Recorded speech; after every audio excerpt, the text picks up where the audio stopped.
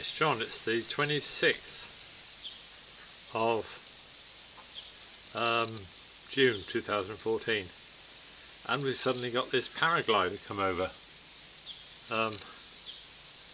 Suddenly, but he's going quite fast up there. A bit dangerous, I'd say, because the wind is getting up. He's sort of having a bit of trouble up there, I'd say, going round in circles. Do I know anything about it? No. Except I have learned fairly recently that if you get cloudy weather, the wind gets up, because it's the wind is sort of forced underneath the clouds. This one is going around in circles now. I'd be frightened to death up there, I would.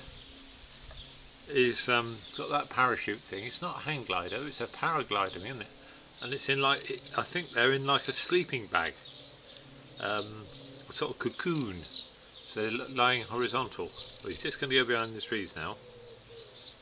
So he'll be away from my vision then, I think, unless I move direction somewhere. He's coming down a bit. The thing is, if that thing stalls, then you're in big trouble. But he's gone now, beyond the trees.